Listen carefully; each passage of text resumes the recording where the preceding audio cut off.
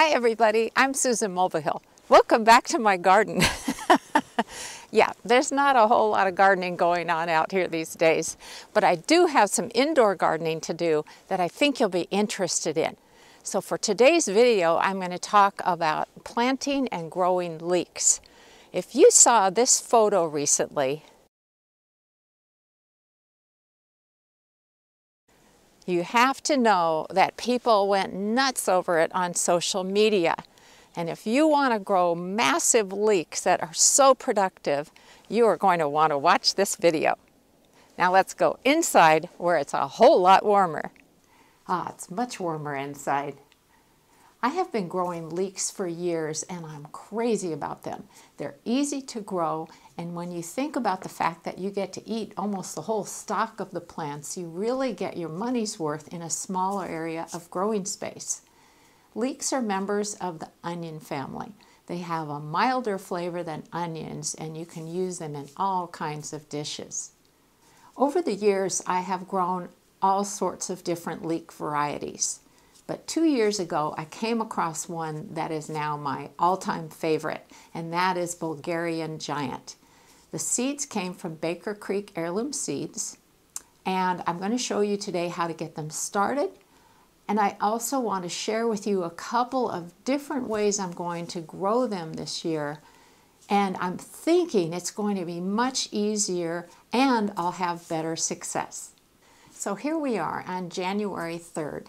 And I'm starting the seeds today. I know that sounds really early, but the seedlings really take quite a while to get going.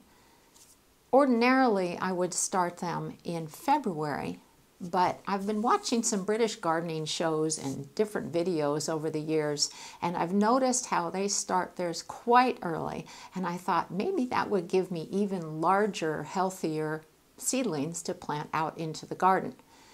I do transplant them in the garden in late April, and so you can tell it's quite a long time of getting them started, but it's totally worth it.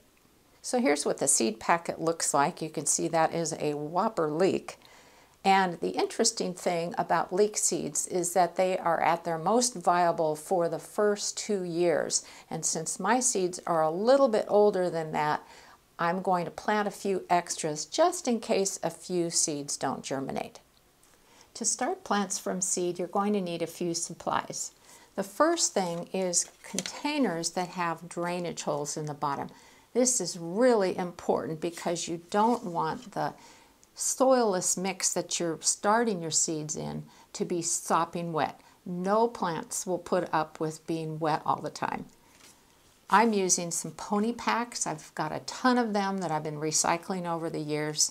And this one has 6 cells in it. They do come in different configurations. And so I'm going to plant 6 of these so I end up with hopefully 36 leek seedlings. Another thing you need is some type of a container that does not have drainage holes, because these are going to go inside and you don't want water going everywhere every time that you water them. Something that is super important is to start with a soilless potting mix. So this would be something called germination mix, seed starting mix. You could use a potting mix if you can't find the other type. Just go with something that doesn't have fertilizers and other things added into it. The reason this is important is because if you use garden soil to start your seedlings, very often there will be certain types of fungus in the soil that will cause what's called damping off disease or damping off syndrome. And what happens is it kills off a whole flat of seedlings very quickly, and you don't want that. So always start with a sterile mix. Now, while we're talking about damping off disease, the other thing I use is something called finely milled sphagnum moss. You can find it at garden centers and online. This is No Damp Off, that's the brand, and I'll show you how I use it. But this contains natural chemicals that inhibit the development of that type of fungus that causes damping off disease. So this is totally worth it, and the great thing is you use very little at a time and it's very inexpensive. Okay, let's start planting some seeds. The first thing I did is I put a bunch of germination mix into a bucket and added some water until I could tell it was lightly moist. Because I'm just working with small pony packs, I'm holding them over the bucket and filling them that way in an effort to be less messy than I usually am, although I'm not being very successful. So it's a matter of filling it and then pushing down into each cell, because you can see it's not full once you compress the soil a bit. So I kind of fill it, push it, and top it off a little bit, and then it's ready to go. Leek seeds need to be planted at 1/4 inch deep. And I'm going to use a tool that some friends of mine developed. It's called the Little Dibby. It's like a dibber tool, only it's specifically for planting seeds, and it has little marks on it to tell me where the depth is. So this first mark is for 1/8 inch, and here is 1/4 inch at the second one, and that's the depth I'm looking for. So I'm just going to push it down into the soil and pre-make all my holes to make it quick and easy to plant the seeds. If you're curious about this little tool, they have an Etsy shop, and I'll put the link on this video, or at least in the information below the video on my YouTube channel. This other end of the tool, just in case you're curious, is actually for thinning seedlings and lifting them as needed. So it's a little scoop here. But it's really an ingenious little tool, and I thought I'd give it a try. This is what the leek seeds look like, and I thought I'd show them to you now, because you're never going to see black seeds on brown soil.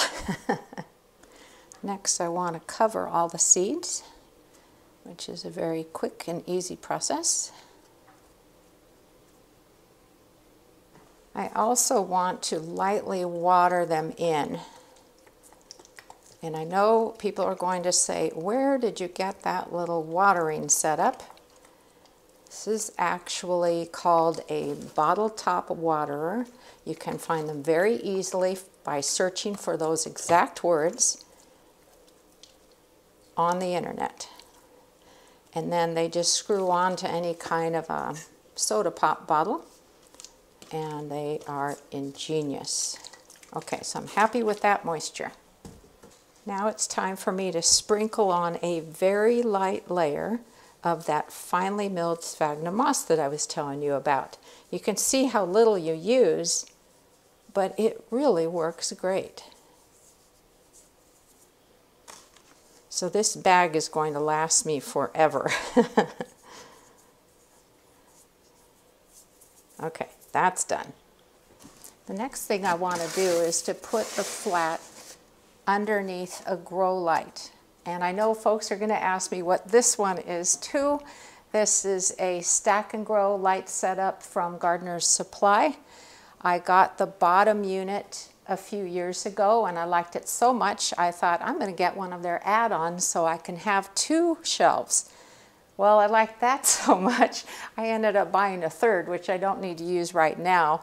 But this is really nice. It uses T5 LED lights, and it's lightweight, very portable, very easy to use. So the next step is to put either a clear plastic dome or a clear plastic bag over your seedling flat. That's going to increase the humidity, which in turn will help the seeds germinate.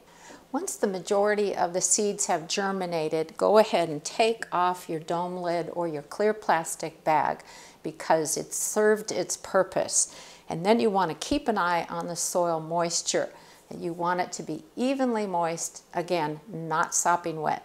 Now let me tell you about the 2 changes I want to make this year in how I grow the leeks. In past years, while the seedlings are growing indoors, I've routinely trimmed them back to about 2 inches in height every time they grow a few inches.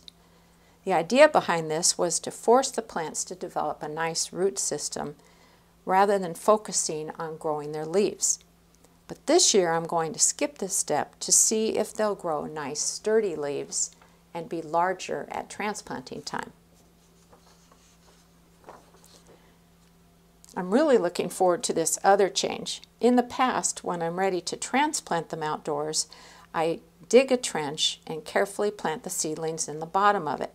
Every so often, I would fill in some soil around the base of the seedlings as they grew. That keeps the lower part of the leek stem white. But not this year. I have been watching how British gardeners plant their leek seedlings, and it is so much simpler. I'm not going to dig a trench. Instead, at transplanting time, I'm going to use a dibber tool that will push the soil down to create a 6-inch deep cylindrical hole. It will be 1 hole per seedling. I'm not going to fill in the hole with soil because that would kill the seedling. Instead, I'm just going to let the hole slowly fill back in over time. In theory, this sounds so much easier, and I'm very excited to see how it goes. And I'll certainly give you updates from time to time. I hope you'll consider growing leeks this year because they are easy, they are so cool, and you get so much in such a small amount of garden space. Thanks so much for watching today, everybody. I'll see you next week. And just in case you're curious, this is what's going on outdoors.